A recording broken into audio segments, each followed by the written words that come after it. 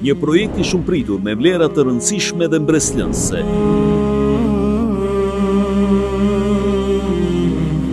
Ju njohim nga afër me shtresën më të dalluar në shoqëri, me ata që mbajnë fjalën e Zotit thellë në zemrat dhe mendjet e tyre. Kurani ka me ju lecu jetën e kësaj bote dhe jetën e ahiret. Tregime interesante me Hafëzët nga Trojeve Shqiptare. ولا تخزني يوم يبعثون. Momente të veçanta, mesazhe, emocione, lote kujtime të paharuara nga njerëz që nuk duhen harruar.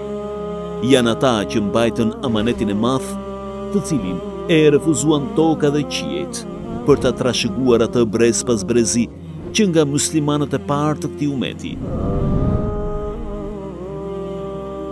Respekti ndaj tyre është respekt ndaj fjalës së Zotit. Qëndrimi me ta është fitore. Nderimi I tyre është privilegj. E mësimet e tyre janë udhërrëfyes I duhur për jetë. I arritin nderin vetet, familjes, kombit, po edhe umetit nëse merren me Kur'anin. Gjatësiat edhe akshomit I kanë falë matë me kështu, rregullisht. Nuk është rënd të bësh Kur'anin përmensh, se sa është rënd të mbash Kur'anin përmensh. Mendoj se hoxha duhet jetë hafiz. Janë ata shtresa më e lartë e shoqërisë, e cila nuk dallohet vetëm në këtë botë. Janë ata që do të ngrihen në gradët e larta në xhenet, duke u shoqëruar me melekët.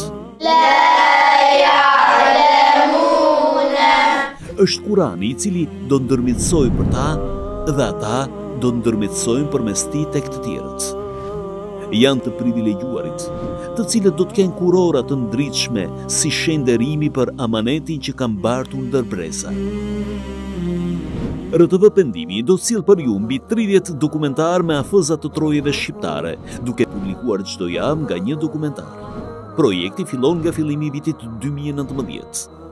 Bëhuni gati të jetoni me këtë projekt unik dhe të vetëm në vendin tonë, e që RTV Pendimi e paraqet ekskluzivisht për ju.